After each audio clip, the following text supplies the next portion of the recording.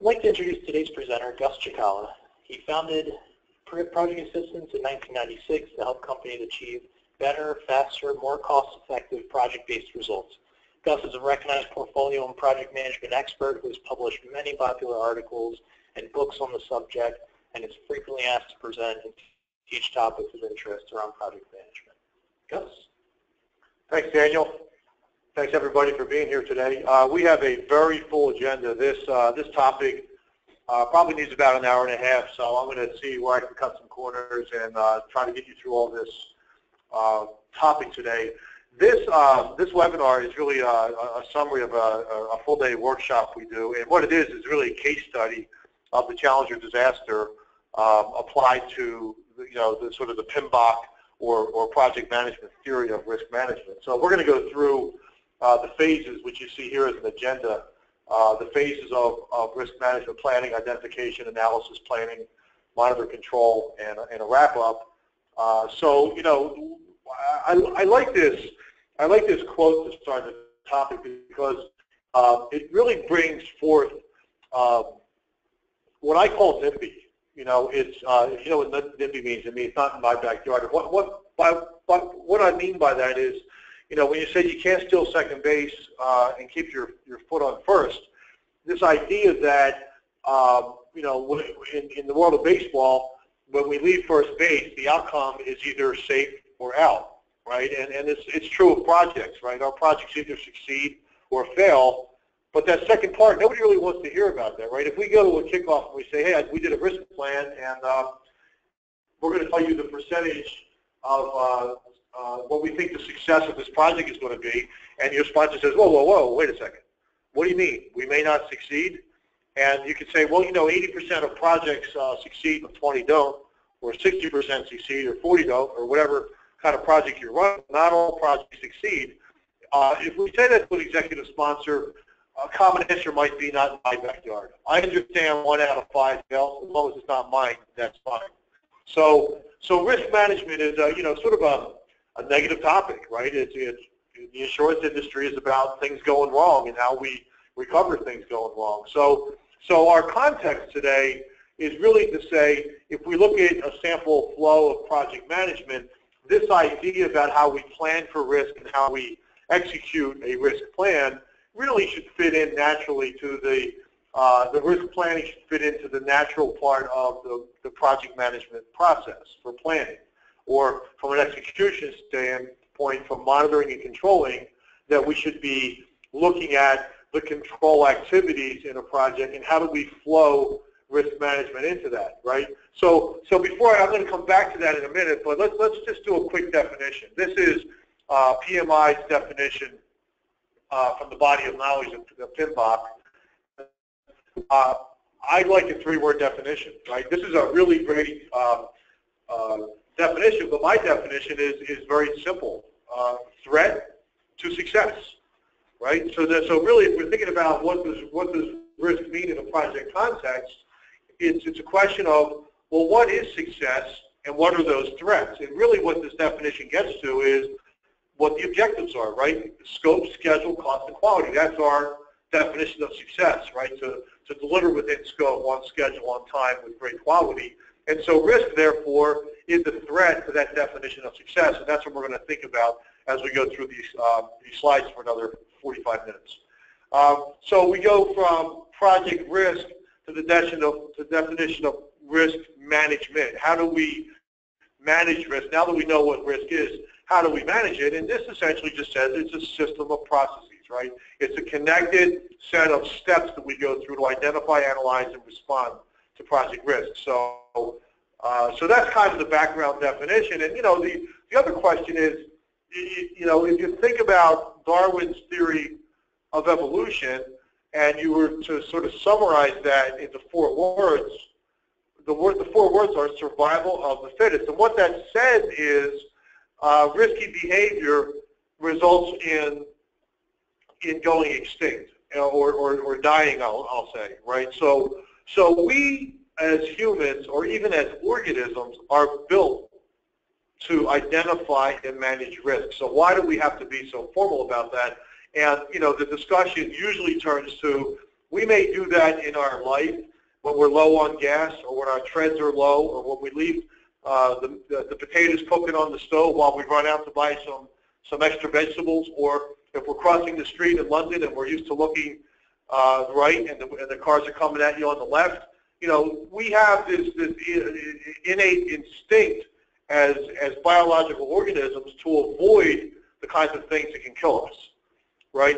But when we get into an organizational setting, oftentimes we leave that hat at the door. And why does that happen? You know, when you walk into a commercial airliner and you see the flight attendant and the pilot standing in the doorway, do you ask the pilot, did you do a pre-check? Do we have enough gas? Are the tires inflated? Is there weather at our destination? You know, and are there terrorists on board? You know, typically we don't ask those questions because we believe somebody else is responsible, right? And even the captain may be delegating risk to somebody else to check the tires, to look at the fuel, etc. So it's this group thing to say, well, who really is responsible for identifying and mitigating risk? And that's an important question to ask in organizations, especially in organizations that oftentimes really don't want to hear about the bad things that can happen. Okay, so we're going to talk about this flow today, about how we plan for risk management, meaning every project is unique, therefore the plan should be unique. How we identify our risks, how we evaluate these risks, either from a qualitative or quantitative perspective. How we develop responses, and how we monitor and control. So the one thing I'm going to do today is I'm going to run some videos, and you get a little choppy depending on your bandwidth. You may or may not see this in full high-definition fidelity, but we tested it, and it seems to work pretty well, both with the sound and the video. And this is the beginning of a documentary about, you know, we're going to talk about a lot of life and death situations in terms of putting humans into outer space. And this is just the beginning of a documentary that talks about, you know, can we get things done if we know the cost of taking a risk can end in death? You're saying that you're going to give up $4 billion to avoid a 1 in 7 chance of killing an astronaut. You're basically saying that an astronaut's life is worth $28 billion. So that idea that you know, that an astronaut's life is worth $28 billion, what this gentleman is talking about is really the aftermath of what happened with Challenger. You know, and NASA's culture is turning into a risk intolerance, that if we can't succeed, if we can't guarantee success, we do not want to do the project. And we know in the world of projects that's not a reasonable assumption. So against that backdrop, let's talk about what we mean by risk management planning. It says the first step, this is just a quote, this is not a definition, the first step is the risk management process, in the risk management process, is to acknowledge the reality of risk. Acknowledge it. Denial is a common tactic that substitutes deliberate ignorance for thoughtful planning. Nobody wants to know that they can die, so let's pretend like it can't happen. Right? So let's talk about how we deal with that, right? So the definition of risk management planning is the risk management plan that results from this process describes how we're going to identify, do qualitative and quantitative analysis, response planning, monitoring and control, and how we'll be structured and performed during the project life cycle. So we need to have a plan, right? One more plan. And what does that mean? Well, if we look at, you know, the challenge, what we find out is the longer we wait, the worse it gets, right? So as project leaders, we're challenged to deliver news, the bad news early, and over time, bad news doesn't get better, which we can see in the graph here. So how do we really get through this challenge of, you know, seeking pleasure early? Seeking pain early as a project manager. Okay, and really when we think about a risk plan, we think about the context of a project plan. We know as project managers or working in a project management organization that a project plan is not a Microsoft project Gantt chart. It's a series of plans that connect to create the project plan. What's the project charter and scope management procedure? You know, what is the project schedule going to look like? What is the leadership communication and reporting plan? What is the definition of the key performance indicators? And many others we could talk about, right? But the point is, our focus today is about the risk management plan. right? And the first step is this thing about risk identification. Okay, so when we think about risk identification, the question is, what are best practices? How can we identify risk? What is the methodology? What would be recommended if we Google risk management or project risk management identification? You're going to get a lot of answers. And you're really going to get a couple of answers, right? So the initial step focuses on identifying potential threats for the project success. What are the threats that are out there? The initial list. And you know, the best practice we're going to see are really two things, right? We can start from scratch with brainstorming and investigation, or we can start with a checklist. Industry best practice. If you're in an IT organization doing those kinds of projects, you could look up IT risk management checklist. If you're in pharmaceutical development, doing clinical development, you know, what are the risks in clinical development? You know, what are the adverse events that can happen? How does the FDA deal with this, right? So we understand, depending on the kind of project we have, there are different checklists that are based on the industry we work in and the organization we work in, right? If we're doing brainstorming, the question is, if you're looking for trouble, or if somebody were to ask you as a project manager, are you looking for trouble? The answer is, heck yes. I'm a project manager. I'm supposed to look for trouble. So if we're looking for trouble, and we know that the definition of success is the schedule and the budget and the specification, we know that these are places we can go sniffing for trouble, potential trouble, things that could happen in the future. Okay, so when we do investigation, we have a target-rich environment. We know that things like the contract and the scope definition and the charter and the customer's environment, even I'll say the PMO environment, the environment we live in as project managers, how does that feel, right? So you know, and how is that creating risks for the success of a project? There are a lot of project managers that are put into environments that are really fraught with risks in terms of how the project is going to succeed in that kind of environment. So we have a target-rich environment. If we start breaking this down a little bit, if we look at the schedule, just for example, the critical path method really tells us where the risk is, right? The definition of a critical path is the series of tasks that are linked together that have 0 days of slack. There's no margin for error, right? So we know that that's a risk. So that's one place we can focus our attention, for example, okay? Or if we go other aspects of the schedule, when I do this in a workshop, I'll ask interactively, what are the things you might find in a schedule if you look at the work breakdown structure?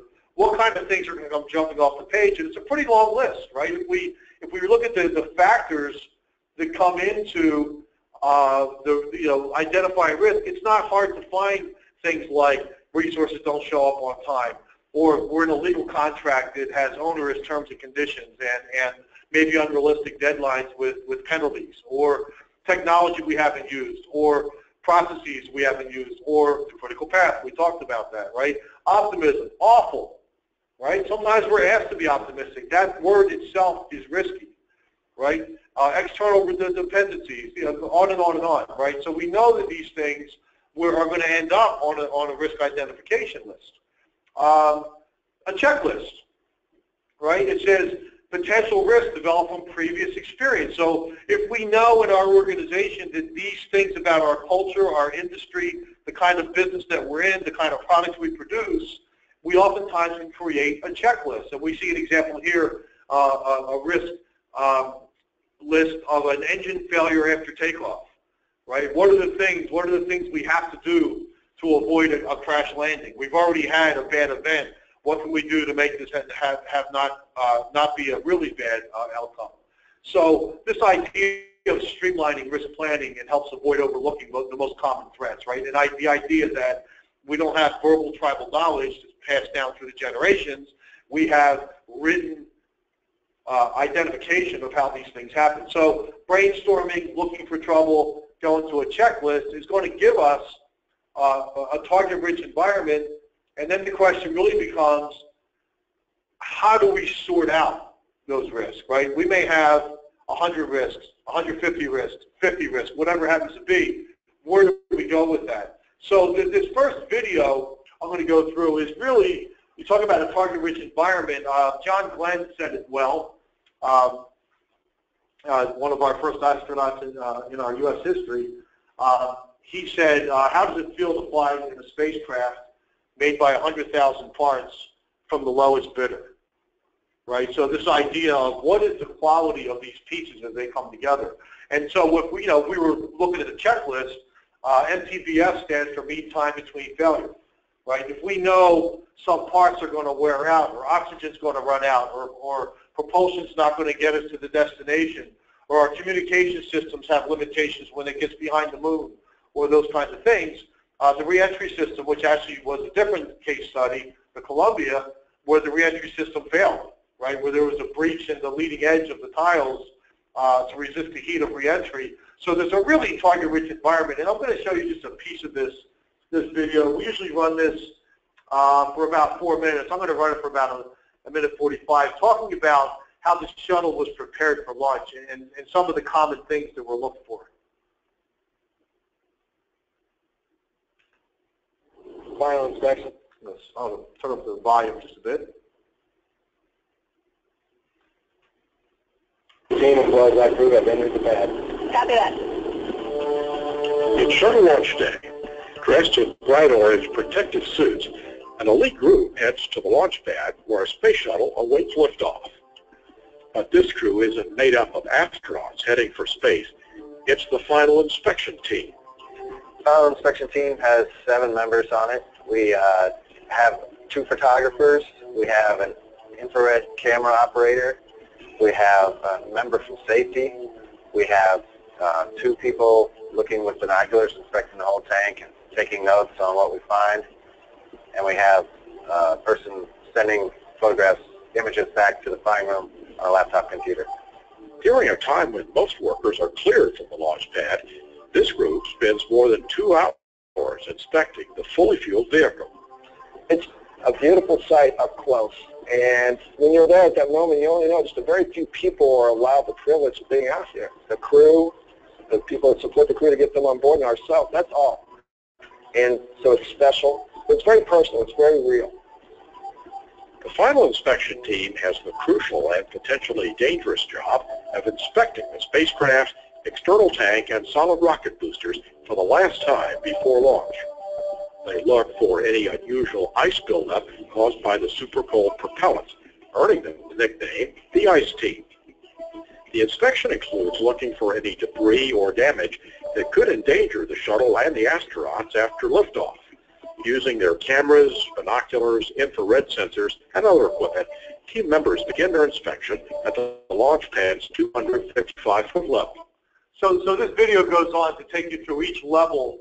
The 255 level is 255 feet off the ground. So they have several platforms and several checks. But you heard a couple things about the solid rocket boosters and the Ice Team. And those of you who either remember or have read history on this, ice was a big factor on the Challenger disaster. So this was a known risk.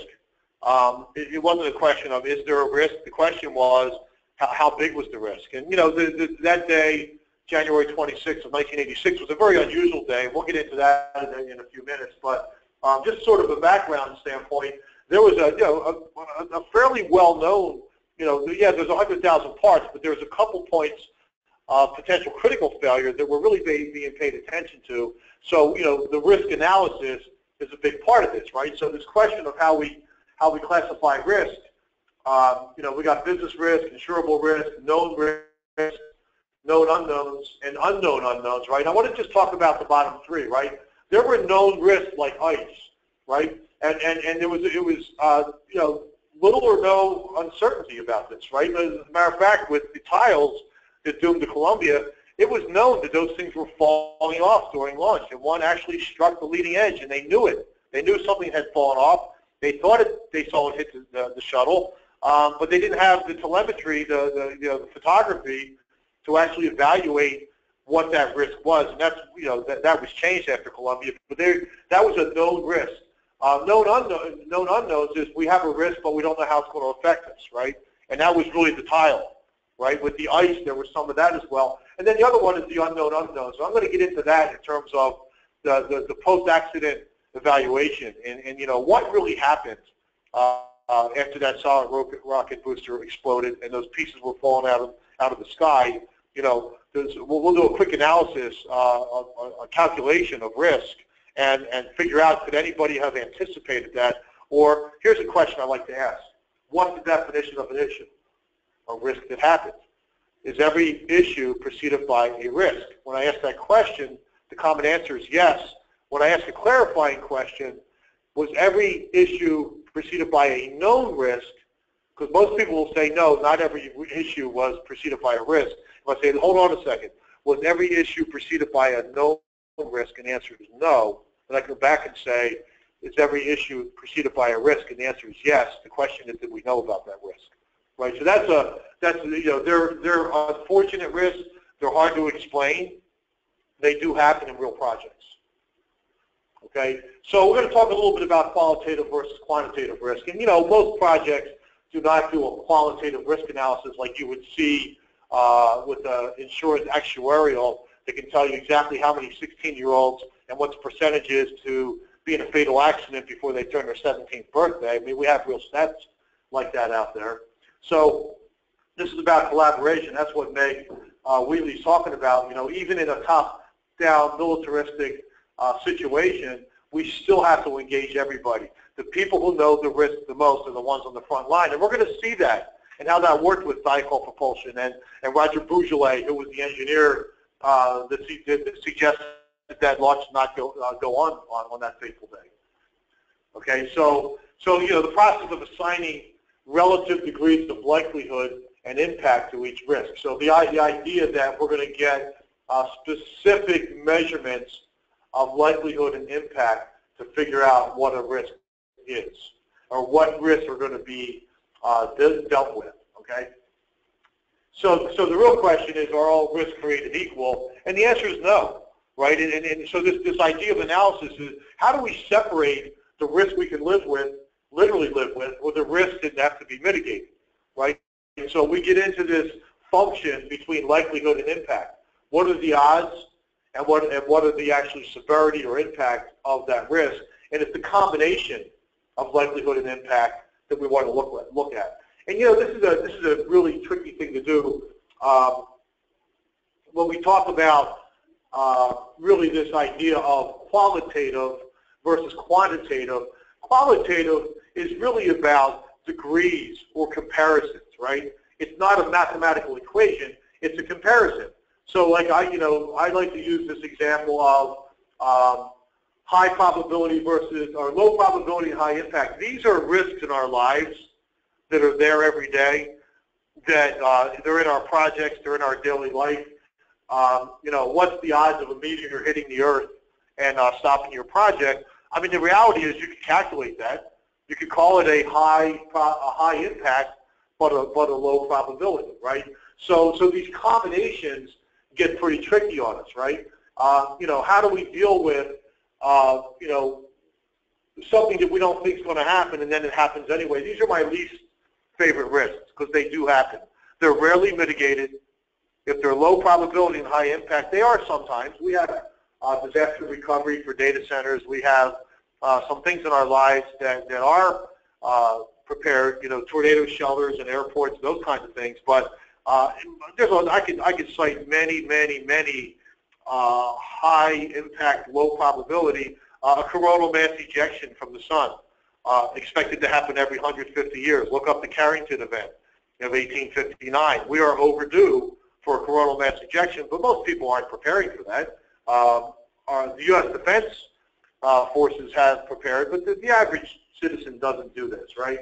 So, will a meteor strike your project and make it go bad? Well, let's see what NBC News has to say about this. The meteor that rocketed into Russia really got our attention a few weeks back. We learned today about the threat of such things to our modern world. In the meteor and asteroid tracking business, they call the big ones city killers. And while there was very little good news today about our chances of getting them before they get us, There was some talk about future remedies. Our report tonight from NBC's Stephanie Gus. Last month, a meteor rocketed into the atmosphere and exploded over Russia. Frightening because the shockwave blew out windows and injured 1,200 people. It came out of the sun. It came from a direction where our telescopes could not look. Today at a hearing on Capitol Hill, leading space scientists told lawmakers the U.S. is not prepared to defend itself against meteors of the same size. If you detected even a small one, like the one that detonated in Russia, headed for New York City in 3 weeks, what would we do? The answer to you is if it's coming in 3 weeks, pray. Scientists say they have identified all asteroids large enough to wipe out the planet, like the one suspected of killing off the dinosaurs, and there is no immediate risk. The concern is meteors that are smaller, but still big enough to take out a city. The number of undetected potential city killers is very large. It's in the range of 10,000 or more. The probability of impact is low, they say, but at present funding levels, NASA believes it will take almost 20 years to identify them all. What would help is an infrared telescope.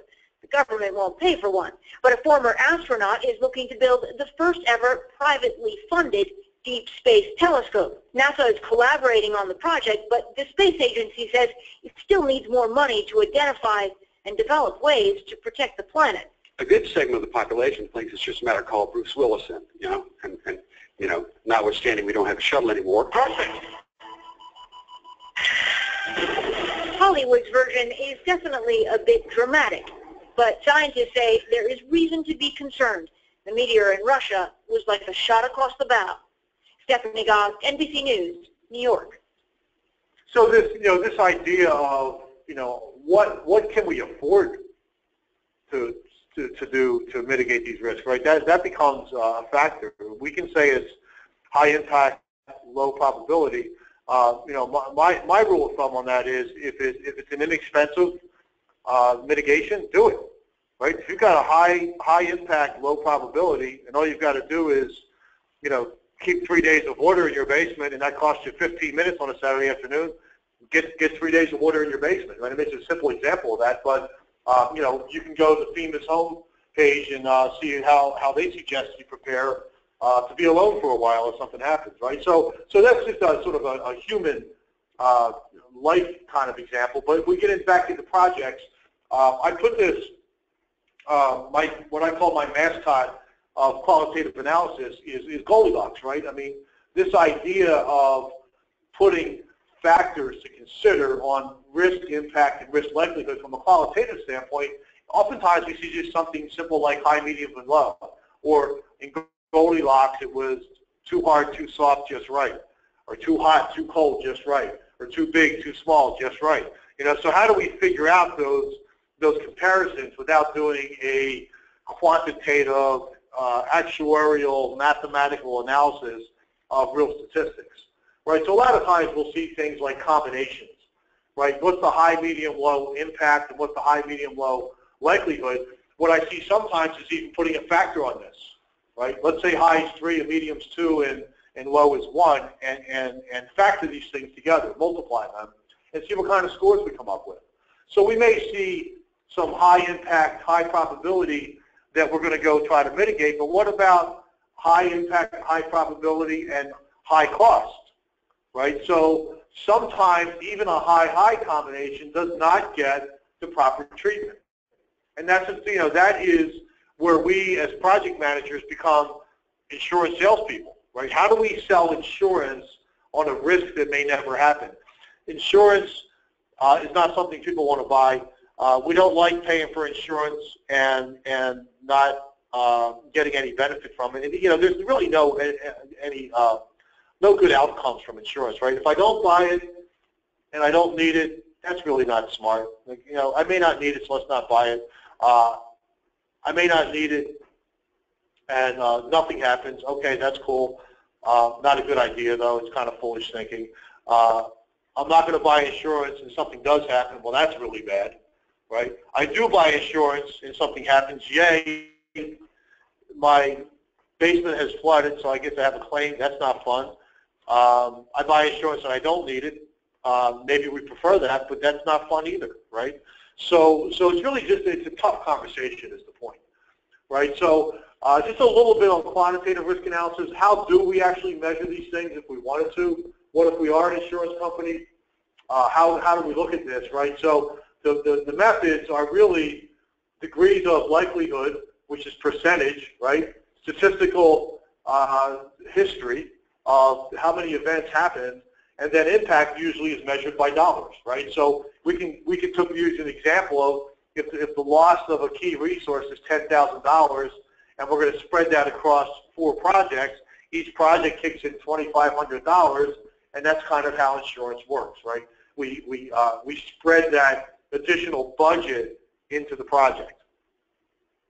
Okay, so you know, there was a decision made on January 28th, 1986, to launch the space shuttle despite the admonitions of the folks closest to the risk, saying we shouldn't do this. As a matter of fact, when you say, you know, when you think about the customer on this day, who was the customer? Well, you know, if you ask who's the customer of the space shuttle, there's a lot of answers. It's the U.S. public. We're paying for it with our tax dollars. There's supposed to be a benefit from that. How about the payload that was on there that day? In this case, the mission was called Teacher in Space. The payload was literally Krista McCullough, right?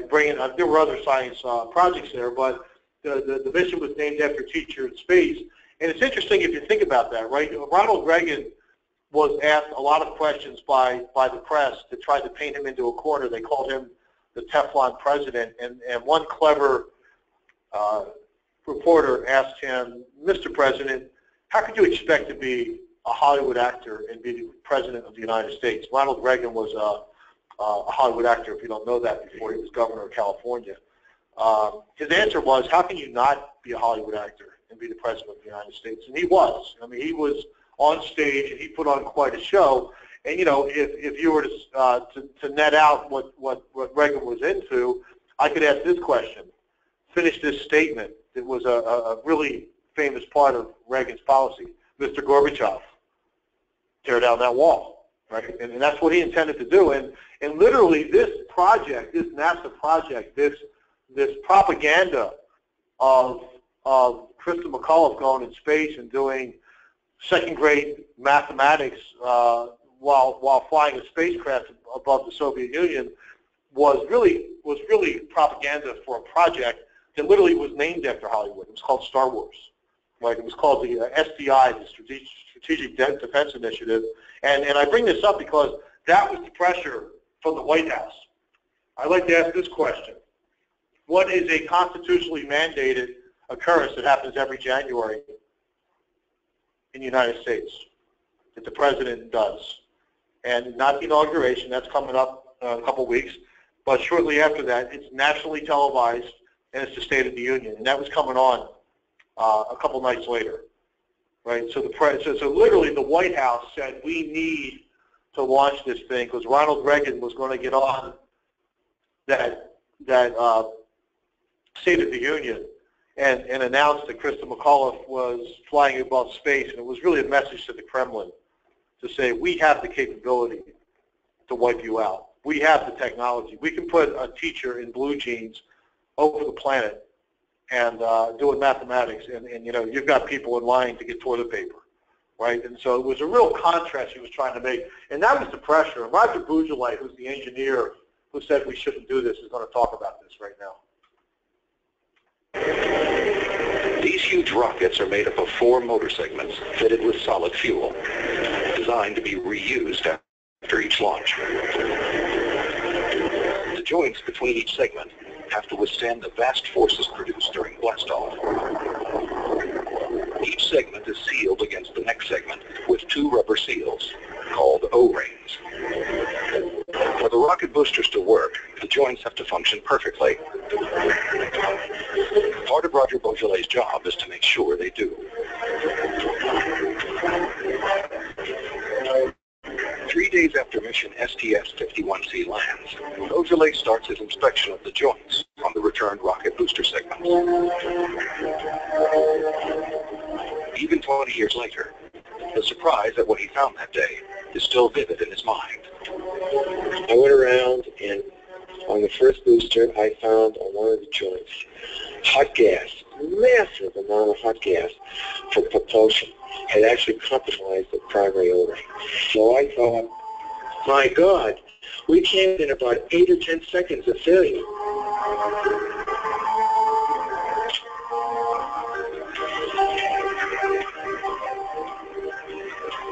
When the rocket booster sections are slotted together, the joint is sealed by 2 O-rings.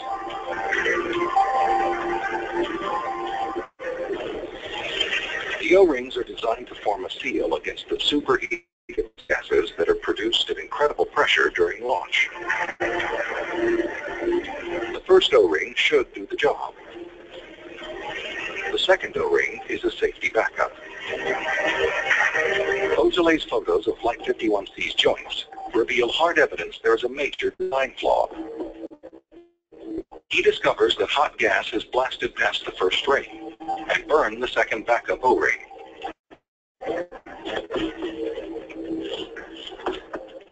I instantly, Sorry about that. in my mind, thought, oh, this has to be caused by cold weather that precedes this launch. Beausoleil immediately hones in on one thing that made Flight 51C different: the temperature. Post-flight analysis showed the O-rings were 53 degrees Fahrenheit, unusually cold for a launch. The O-rings are supposed to be flexible. On launch, they squeeze and stretch to seal the gap. But on Flight 51C, the dual O-ring system malfunctioned. The primary seal did not work. Hot gas escaped. Luckily, the second O-ring caught the leak. If it hadn't, the result might have been far more dangerous. The next day, Beausoleil reports his findings to NASA. Together, NASA and Morton Thiokol conclude that the condition is not desirable but acceptable. Shuttle launches continue. But Beausoleil and his colleagues run further tests. The results are shocking. To their surprise, they discover that the O-rings could also be ineffective even at room temperature.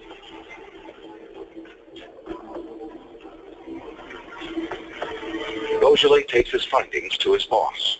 When we went to our manager, who was my boss, and told him about this, he said this material was too sensitive to release to anybody, so he kept it secret. That was really tough for Roger to go through. As a matter of fact, Roger made a career in public speaking about ethics in corporate environments. So there were billions of dollars on the table. There was the White House pressure. There was, a bad, just a bad situation, and obviously a bad mistake. So we're going to talk a little bit about some of the stats behind that in a moment. But let's talk about risk response planning. What would we do if we thought this was going to be a problem? How can we mitigate this risk, right? So really, this is it's an interesting definition here. I underline these words because it gets to the essence of how hard it is to sell this insurance, right? For risk response planning, it must be appropriate to the severity of the risk, cost-effective in meeting the challenge, timely to be successful, realistic within the project context, agreed upon by all parties, and owned by a responsible person. Ooh, that's a mouthful. I'm out of breath just reading that, right? So this is difficult to do. It's difficult. It's not so hard to identify risk. It's not so hard to analyze risk. It's really hard to get an organization to respond to it, right? So how do we select risk? And, how do we decide what the action is going to be and what's the cost going to be, and how do we sell this, right? How do we select and get this thing in place?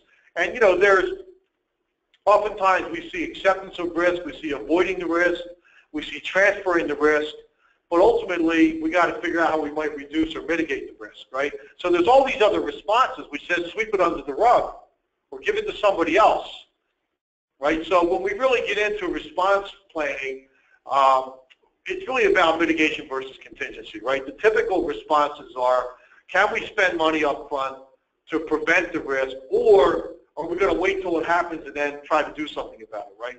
We can have a fire extinguisher if the fire happens and try to have a contingency plan to limit the damage once it occurs, or we could do something to say, how can we prevent a fire from even happening, right? So it's that idea that we have different ways we can respond to a risk.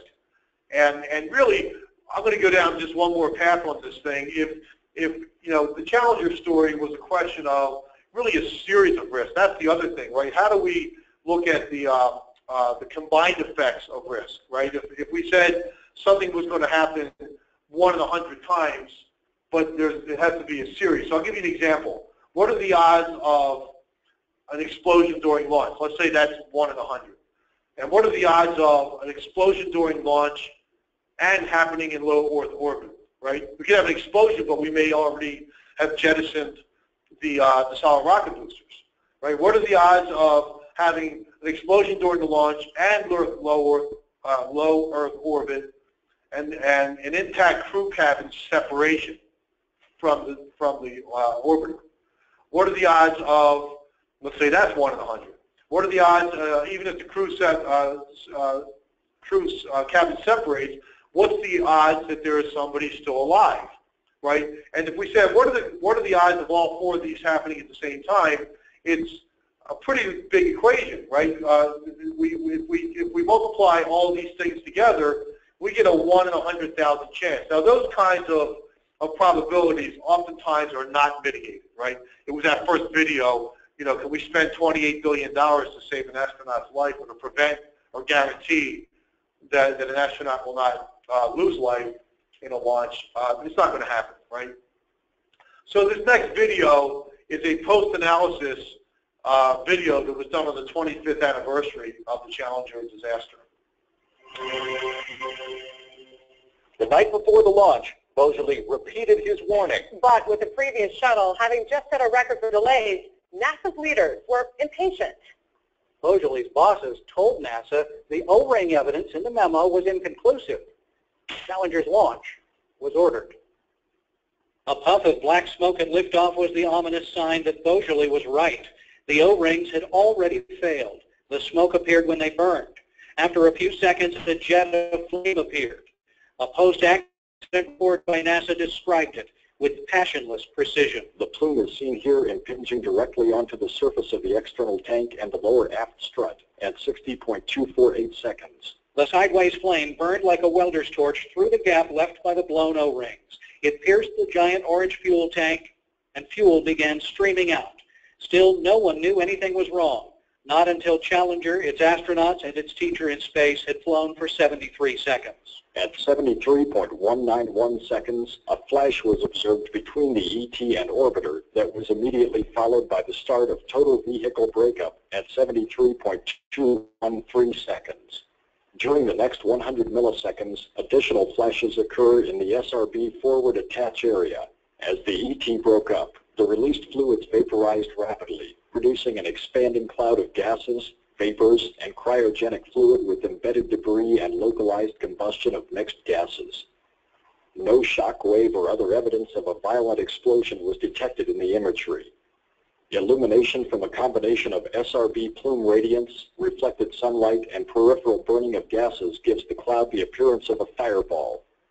By 73.6 seconds, the main engines were in automatic shutdown mode as a result of reduced propellant pressures.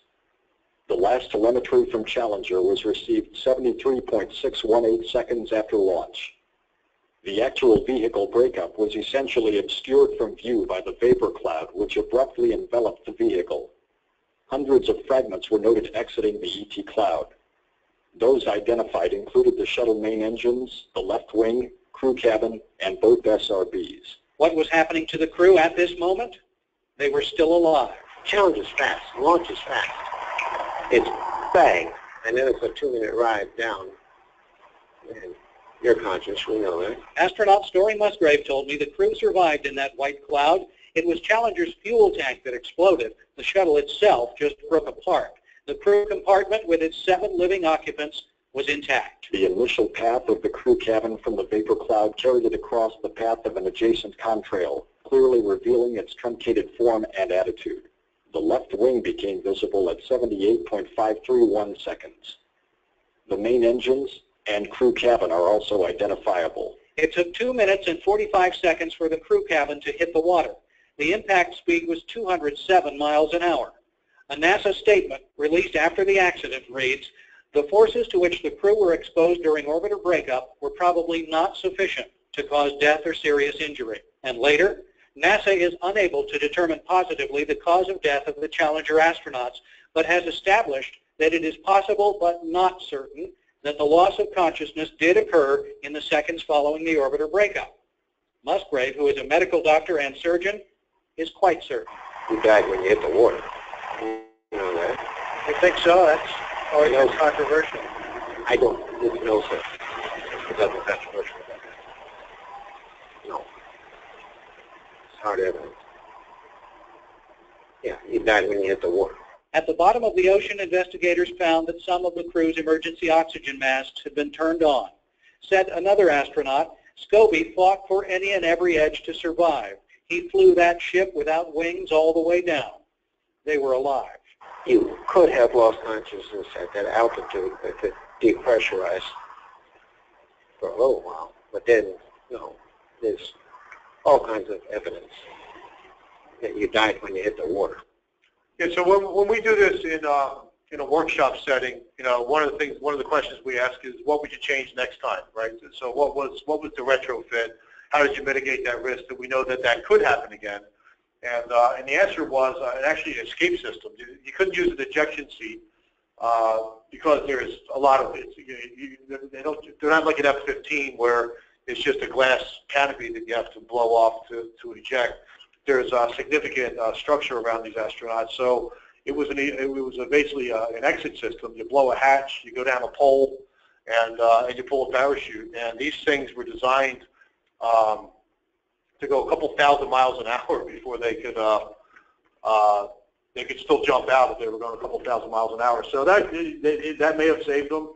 But you know, they had each astronaut had 7 auxiliary oxygen units in their seat that were activated in an emergency, and 4 of the 7 were found to have been activated when they pulled the wreckage up from the bottom of the ocean. So that's why Story Musgrave says, A, they were alive, and B, you died when you hit the water.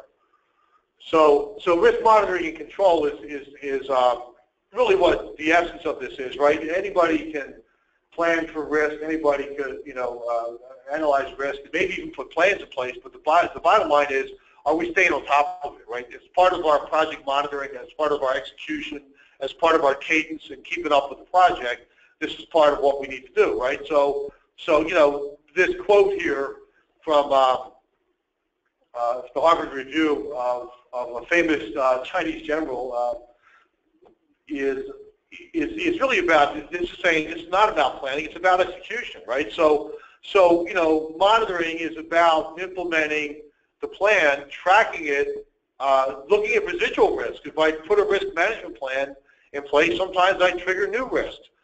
I put a parachute on you, is it going to open? Does the hatch blow? Can I pluck you out of the ocean in unfriendly waters, right? So there's all this other stuff we have to think about as we go through this process. So, you know, when we get into this preparing for risk monitoring, it's about how we integrate it into our tracking and analysis of the project plan, right? So we have to monitor these things on a regular basis. Our plans change over time, and we have to monitor not only the risks themselves, but what about the scores, right? What is their impact? What is their probability? Those profiles change over time as well, right? So we need to continually update the plan, you know, using our risk tools. How do we bring this into our natural evaluation of the project progress, right? So this is a video I'm not going to show because we're running out of time. This is an F-15 pilot who did eject, and it shows the residual risk when he was in the cold water and his leg was kind of hanging off, and how they saved him anyway. But the point was, just ejecting is not enough, right? So the risk management flow is really this idea of how do we plan for risk management, how do we identify risks, how do we perform qualitative or quantitative. Most projects do qualitative, but you can do, you know, you can collect data on real projects and find out what the quantitative occurrences are of something simple like we see all the time on projects. Resources don't show up on time and cause a delay of the start of the project. We can count how many projects in our organization have done that in the past 2 years, 3 years, 5 years, and actually get a statistical probability of how many projects are not going to start on time due to the lack of resources being available, or critical resources being available is the most common one. So those things can be done. Impact, can we measure the impact of something going wrong? Yeah, of course we can. When we get into the workshop hands-on, we get into some examples of some ways we can come up with even ranges, right? Even if we do high, medium, and low, what do we mean by high impact? What does that mean from a dollar standpoint? Is it more than $50,000?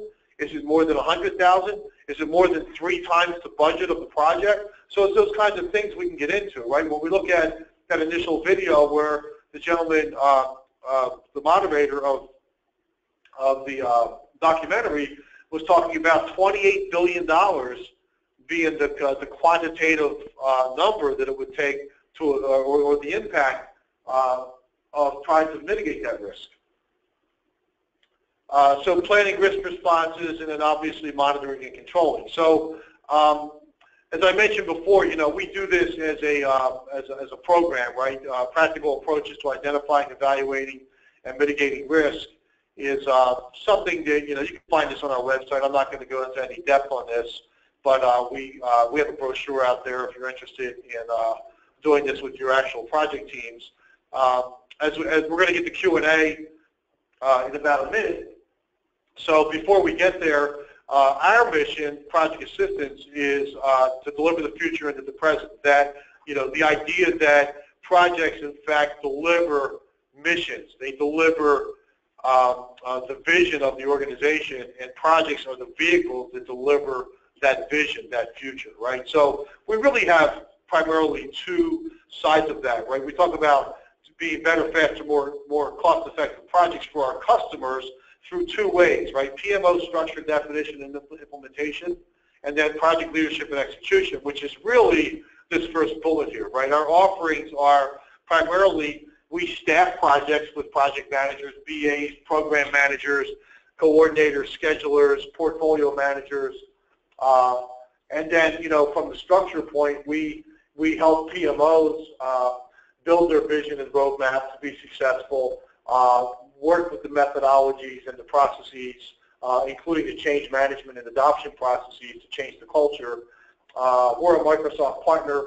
We've been project experts. We started this company in '96 with a product called Project Commander, so we've been on this topic for a long time. My book on Microsoft Project is one of the popular ones out there. This became a university text in 2016. And our education is around risk management, leadership, Microsoft project management theory, requirements management. So there's all that stuff's out there on our website.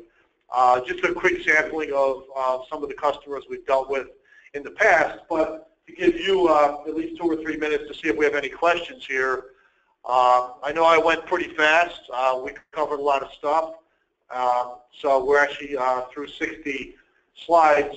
We do have a number of open requirements for project management positions. So if you want to work for an organization that eats, drinks, and sleeps project management 24/7, please send an email to Kayla Marquette, who's on our recruiting team. So our next webinar on March 1st is about staffing. PMPs are great, but how do we really get real leaders? Meaning, how do we take the functional skills that a PMP tests for and actually prove that we can apply it, right? So we talk about finding the right staffing partners to deliver excellent project leaders. That'll be on March 1st. You'll see a mass email go out probably sometime next week, Dan, for the invitation for the March 1st event. No, there will be a follow-up within 24 hours of this to the attendees, because we have several things to get out to you, including a coupon for the book, just as a thank you for attending, a PDF download of the slides, a video link to a video of what we covered here today, and as well as an invitation to this next webinar. So you should be getting that by the end of tomorrow. Thanks, Dan. I appreciate that. So question and answer. So there's a question console. If anybody has questions, feel free. Have we had any questions submitted yet, Dan? We do, oh yes, we just had one come in. Are there any tools you use for this risk management process? Yes. So we have a spreadsheet. As a matter of fact, why don't we add that to the list of things we send out? We have a risk management tool that really follows the process that we talked about today. The one we have is a sample of an IT, from an identification standpoint, it kind of has an IT flavor, but it also has a general flavor, right? Like you might say it's IT because it talks about maybe something about the system design or the integration testing, but it also has probably 90% of it applies to any kind of a project, like the risk of unengaged stakeholders or subcontractors who don't have the skills or they're going to leave or the technology is new to us. So it is a spreadsheet that has the identification, has automatic scoring if you hit high, medium, low. Actually, we have more than that. We have, I think, 5 degradations of, or gradations, I should say, grades of impact and probability. So we can, yes, we have a tool, and we will share that with you. Are there any other questions? That's a good question. That's all the questions we have at this time. So thank you so much for joining us, and we look forward to being in touch with you. Thank you.